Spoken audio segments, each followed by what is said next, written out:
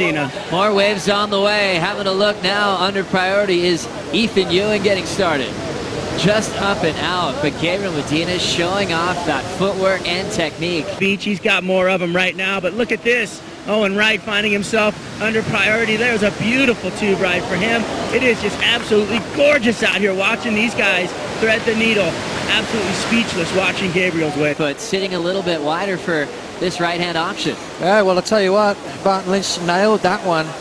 Because why? Because Owen Wright got himself a beautiful little wave. Didn't quite finish it off at the end, but in the right spot, and grabs the rail. Look at these guys, drives off the bottom. Perfect. I mean, that is as good as it gets right there. As far as conditions go, as far as perfection goes, the face of the wave, super, super. Making a move now, grabbing the rail and slamming on the brakes is Owen Wright. Trimming that smaller inside section beautifully. Scoring ride as we take another look. Look at that positioning for Owen Wright, just leaning right forward, getting super low on his board. Widening his stance as well. I think another 9.0, what a wave. Owen Wright decides to take this wave at pipe under priority. And he makes it.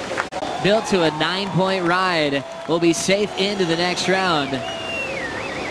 And Owen just building on that shootout. It's really fun when they come. And you know, you mentioned you like having your surfing do the talking. You seem to thrive under pressure. These are situations as a competitive surfer that you really enjoy. Yeah. Brand, no slouch when it comes to this place. While we're at the break though, this was a replay from Ethan Ewing. Comes out of that wave and drops a 5.77. So Benji and Julian have to make way to Owen Wright. Owen sliding in on the takeoff. Now looking to go to turns out front. Nice clean backhand carve, and he's out of there. He's a good kid. Have a look at Owen Wright sliding in there, trying to, as you said, better his 5.17. Didn't quite do it, just the 3.0. So what that's telling me, Joe, that... Still swinging, now looking on his forehand. Owen Wright, beautiful pump to drive through the first section, but there's no room to move. Got a lot of time. Late takeoff for the rookie. Ethan Ewing straightens up.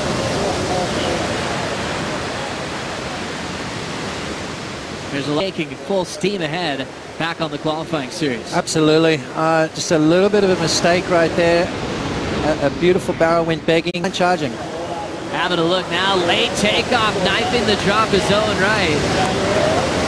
Not getting super deep, but so technical. It reminded me of... Ethan Ewing could have done. See how he just slid straight into it. Didn't let too much air get under his board. Engaged the fins with that inside rail, slid straight into it. That was perfect there from Owen.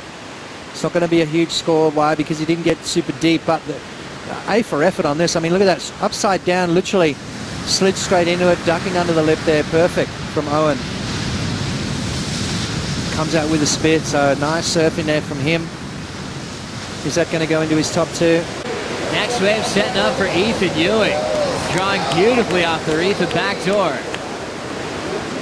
And the rookie turning in one of his better waves of the matchup. Remember, already has a 5.77. Now, up until now, has been struggling to back it up.